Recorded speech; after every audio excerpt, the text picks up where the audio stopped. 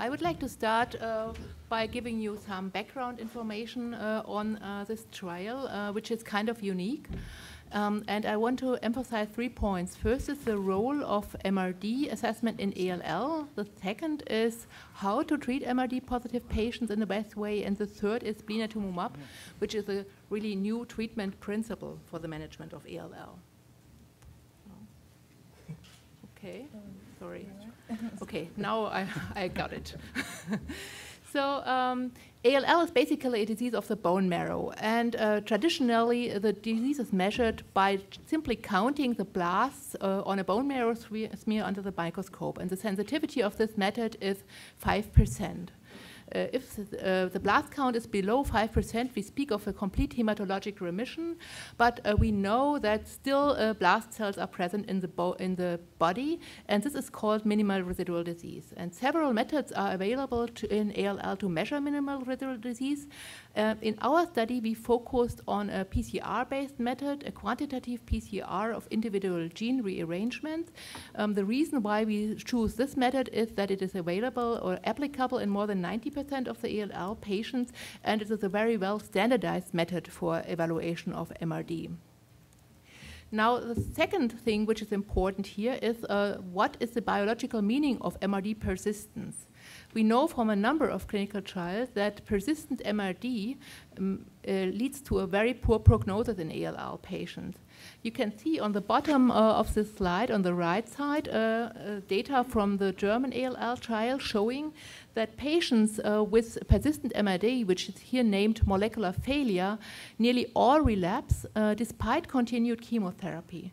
So this is a group of patients which is basically resistant to conventional chemotherapy drugs. And on the left side, you can see that this high relapse rate also translates into a poor overall survival, and nowadays this is the poorest subgroup of adult ALL, which is identified by molecular failure. Now, how can we optimally treat these patients? In ALL, we usually offer patients a stem cell transplantation if they have a poor prognosis, because this is the most intensive treatment which is available nowadays. And most of the study groups have this indication now for patients with molecular failure of ALL. But unfortunately, these patients also have a higher relapse rate after the subsequent stem cell transplantation. So this is a good treatment, but still not optimal. And we need urgently new treatment approaches to treat these chemotherapy-resistant patients. And these new treatment approaches should be non-chemotherapy. And the goal is here to achieve a molecular remission, to avoid the full relapse, and also to perform then a stem cell transplantation in complete molecular remission. And we should not forget about the patients who cannot get a transplant, for example, older patients. And in these patients, of course, it's a goal to achieve a continuous complete remission with these new compounds.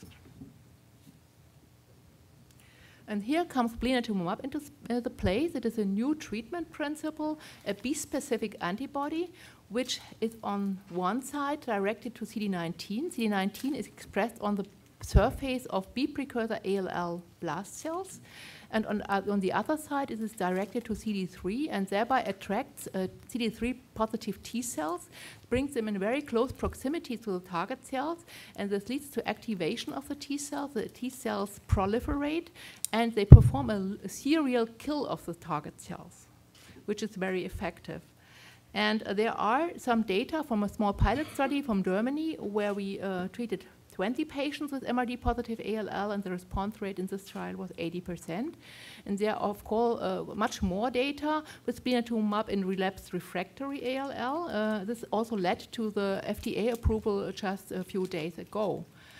But the difference in this trial is that we treat the patients before the full relapse. So we included patients with MRD positive ALL above the age of 18. The detection limit had to be above 10 to the -3, so quite high MRD level, close to the full relapse. The primary endpoint of this study was complete MRD response. And of course, as secondary endpoints, adverse events. There are also a number of long-term outcome parameters as secondary endpoints, but they cannot be analyzed at this time point. A longer follow-up is needed. 116 patients were included in this trial, an international trial in several European countries. This is the treatment overview.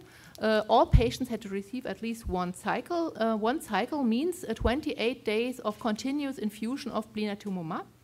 Then the primary endpoint assessment. After this first cycle, patients could receive 3 more cycles or a stem cell transplantation at any of a time point if a donor was available. Afterwards, the patient entered the long-term efficacy and survival follow-up. So this slide shows you the major result of this trial. And I would like to explain, first of all, the endpoints, because we have to get a little bit used to the new MRD-based remission assessment in ALL. So the primary endpoint was complete MRD response after cycle 1. This means no MRD detectable with a minimum sensitivity of 10 to the minus 4. There was an exploratory endpoint, which is MRD response. The difference is that also patients were calculated here who were still MRD positive, but below 10 to the minus 4.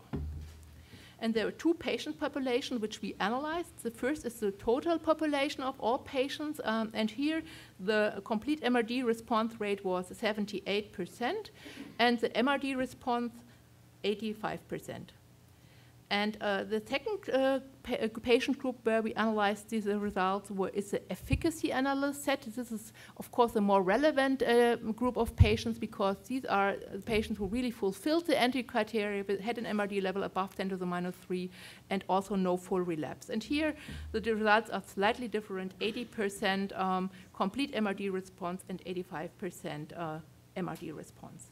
Interestingly, we didn't find any prognostic factor for the achievement of MRD response, so the responses were achieved in patients at any age, in patients with prior relapse, and also in patients with different MRD levels at the start of the treatment.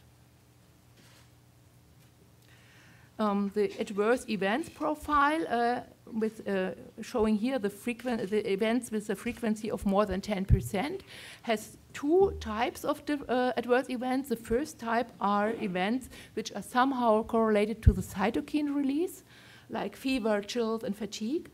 This was observed in most of the patients, but in most cases, the adverse events were only grade 1 and 2. And the other type of adverse events are neurologic events. Most frequent symptoms were tremor and aphasia in 29% and 13% of the patients. And also here, most of the events were grade 1 or 2. But still, these events are clinically relevant because they can lead to treatment interruptions in some of the patients. This is, of course, something which we do not like to do in these patients. To conclude, this is the first international multicenter trial in adult ALL with an MRD-based patient inclusion and MRD endpoint established by central MRD assessment in a central lab. Most patients achieved a complete MRD response within 1 cycle, so a very rapid response. Responses occurred in all subgroups of the patients. Adverse events were mostly related to the T-cell activation, but there were also clinically relevant neurologic events. Most of them had, although grade 1 or 2.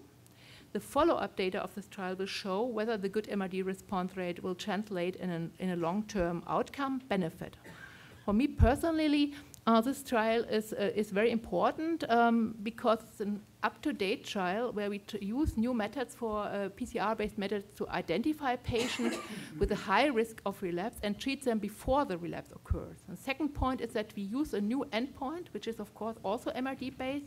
And the third is that we used a new non-chemotherapy treatment to eradicate this highly resistant, persistent ALL subclone. Thank you.